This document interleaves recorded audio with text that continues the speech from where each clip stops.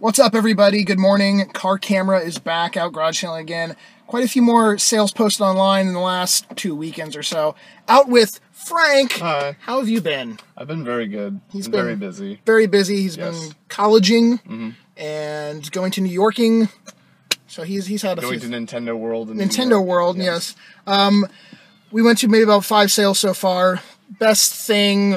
Well, the only thing found, game-wise, was a Game Boy with a leaky battery compartment and a copy of Mario Land 2 in there. He bought some poster frames, picture frames. He's going to put some posters in. Club Nintendo posters in that. And then there was one sale so far where the lady said at another house she has an original Xbox with about 20 games. She actually offered she's going to go get them this morning and bring them back to the sale that she was at. So we'll go check that out around noon. Only a few more postings around town that we saw we'll probably try to head to, and then maybe do some thrift store or pawn shopping. But yesterday I had one garage sale find. It was at a garage sale, but it was one of the ones where I know the guy and he calls me, frequently. So I'll show that later. But I can call this a garage sale pickups video because we found something. Finally got something. There's a garage sale right behind these cars over here somewhere. Anyways, so something at a garage sale today. Well, we took a chance and we drove way downtown to a like an outdoor antique garage. It said garage sale, but honestly most of the stuff was antiques and collectibles. But for $1 a piece I got 2 side duck little keychain things. This one looks like it lights up. This one is just sitting in a Pokeball. And there was some half nudie photos, artistic ones. I don't know if I was thinking about filming them, but I left the camera in the car. Surprisingly, a decent find at a garage sale. Long story, they didn't have anything out game-wise. Did the, we have stuff in the house, or we got rid of some things a little while ago. She originally brought out I don't know if you'll be able to see it too well, a Game Gear case with a black Game Gear in there that powers on. There you go.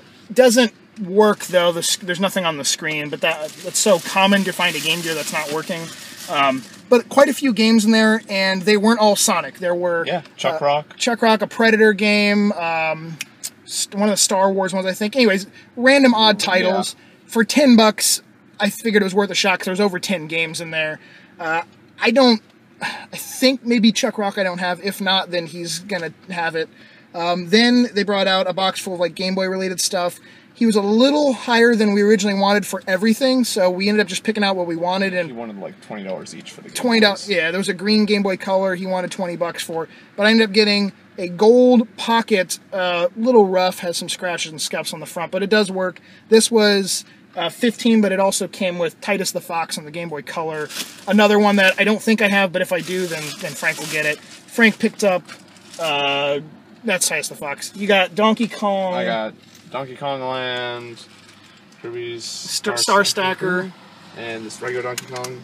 And then he also picked up an e-reader. E-reader with a lot of cards. Stack of cards. There's one of the Game & Watch cards in there that you actually just scan and play a Game & Watch game. And then some like Ice Climber one stuff. So good find. And then also we exchanged telephone numbers. He has a Nintendo, a 64, a bunch of other things that he said later today he'd take a picture of, send it to me, and then maybe it's something you can pick up tomorrow or whatever.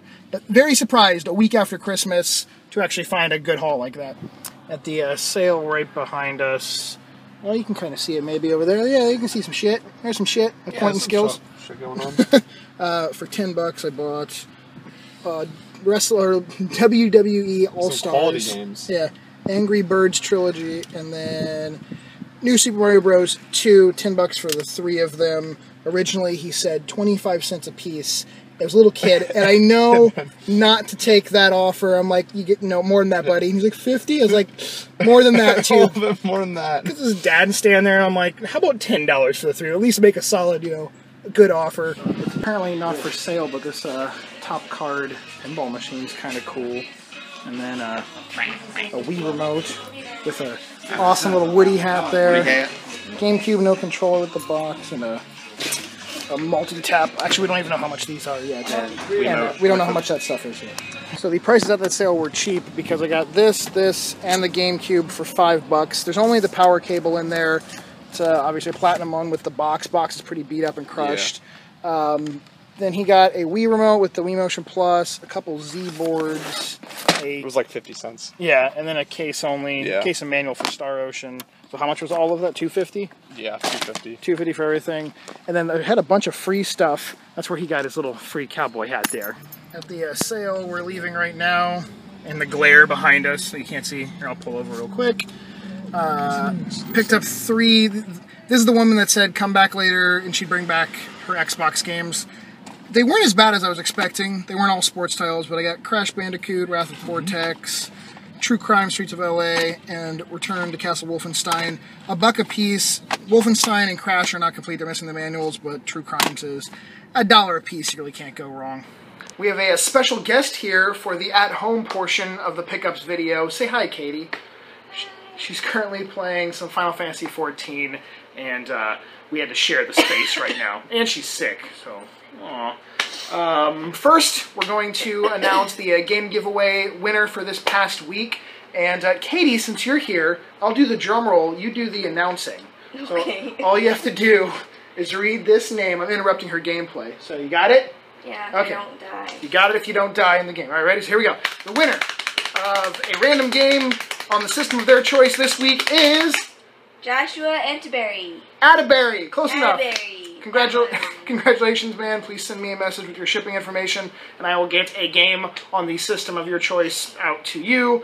As always, another giveaway this week. Just be subscribed, thumbs up this video, and leave a comment down below. Comment can be about whatever. What should they comment? What's your suggestion this week, Katie?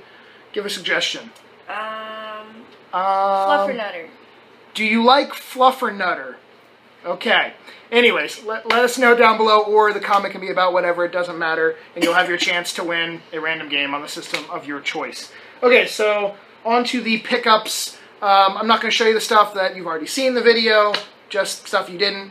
I was very surprised with how many garage sales were actually going on today. Like I said, it's only the second weekend after Christmas. Normally it's pretty damn dead this time of year, so pretty impressed that had multiple pickups. I'll show you the Game Gear bundle.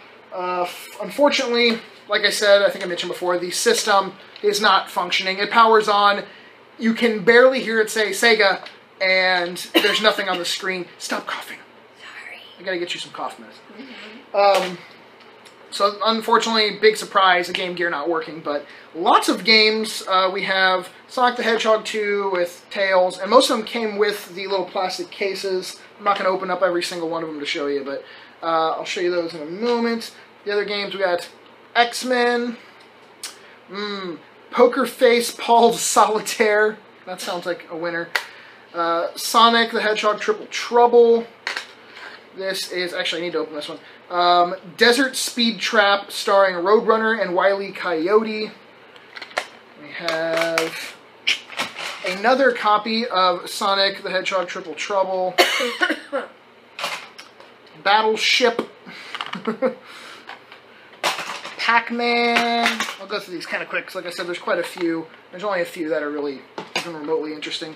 NFL 95, that not being one of them. Chuck Rock. I already had this, so this is just going to go to Frank. We have The Lion King, RoboCop 3, Mighty Morphin Power Rangers, Super Space Invaders, World Series Baseball 95, another copy of Poker Face Paul's Poker. I mean, you know, you gotta have two.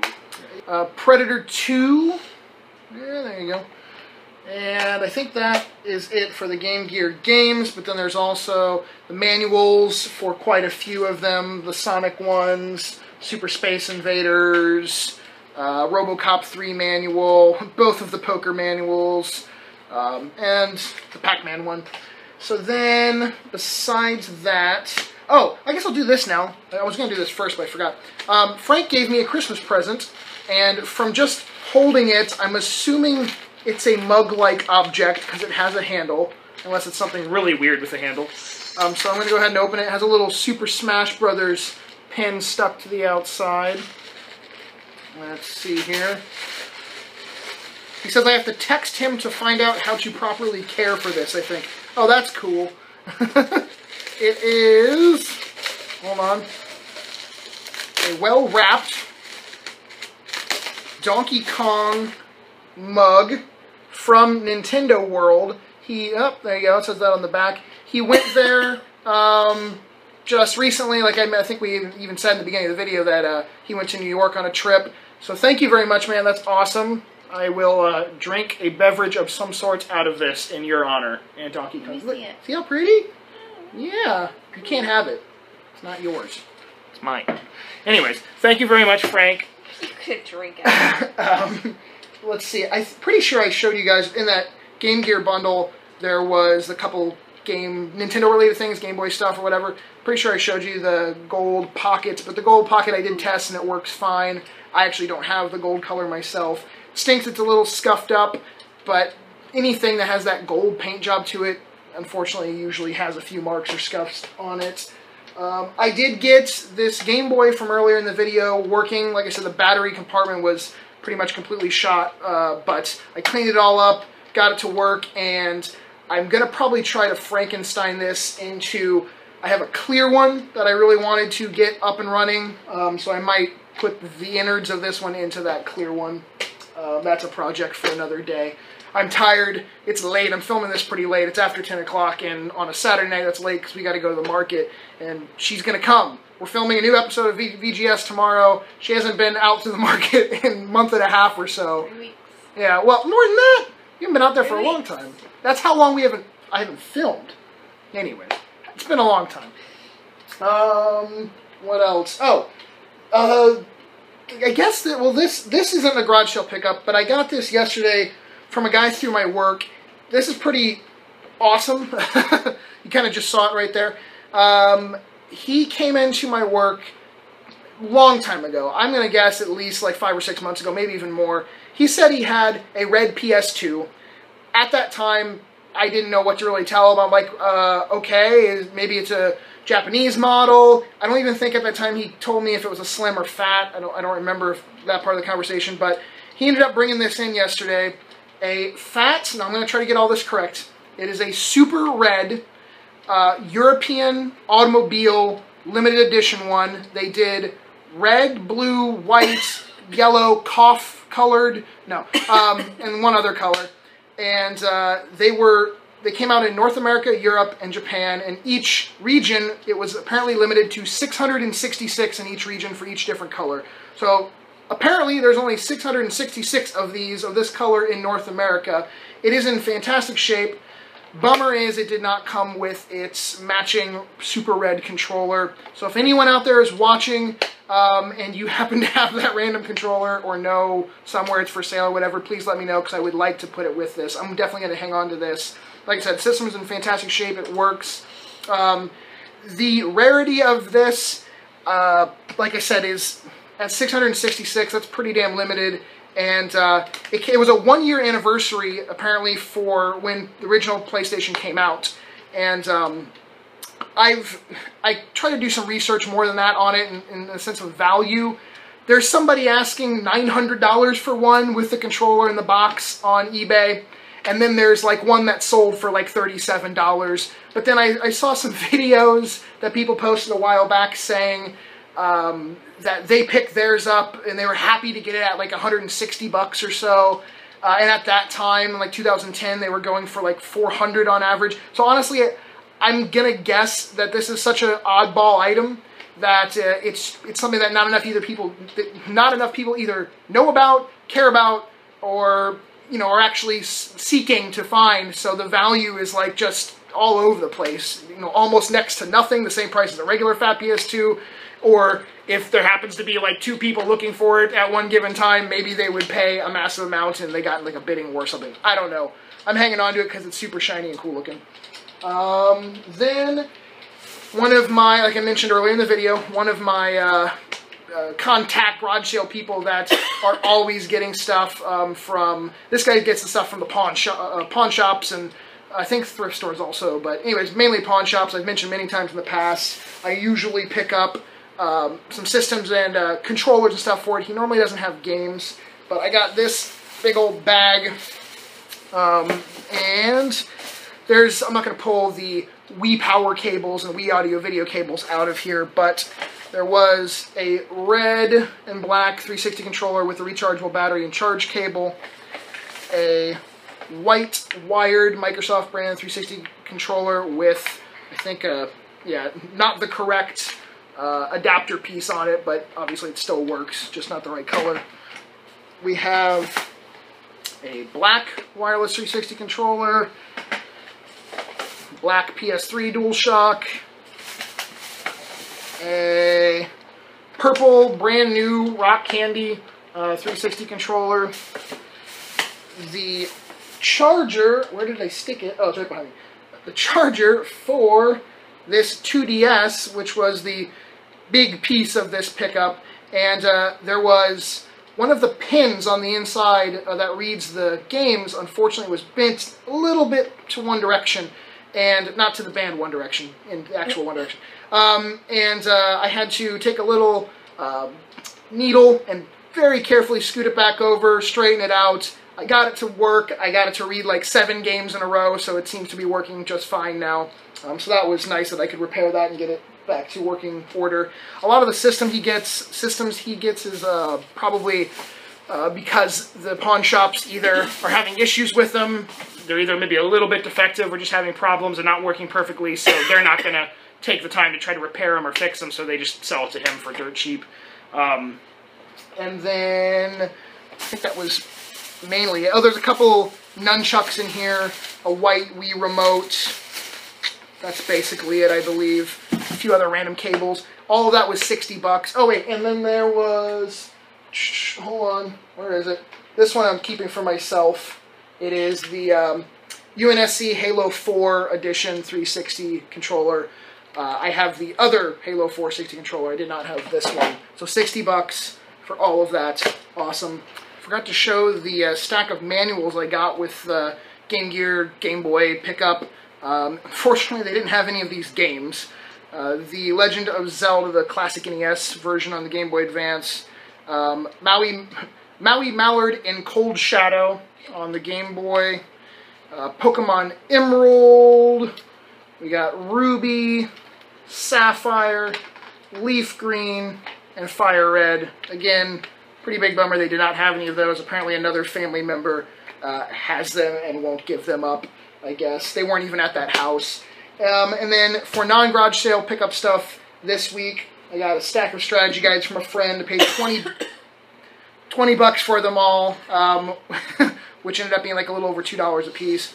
Fallout 3, Final Fantasy 13, first Mass Effect, the Twilight Princess guide for the GameCube version, Mass Effect 2 Collector's Guide, the Collector's Edition of Twilight Princess, Dark Souls, and the Call of Duty Modern Warfare 2 Prestige Edition guide.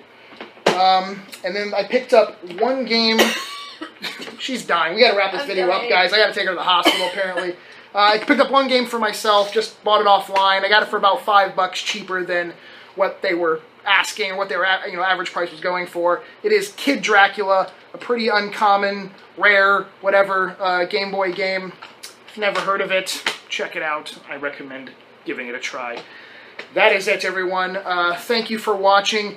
Again, enter this week's game giveaway. Be subscribed, thumbs up, leave a comment down below. Leave a give a thumbs up for Katie's cough and not feeling well. Maybe it'll make her feel better. All right, guys. Thank you for watching. Peace.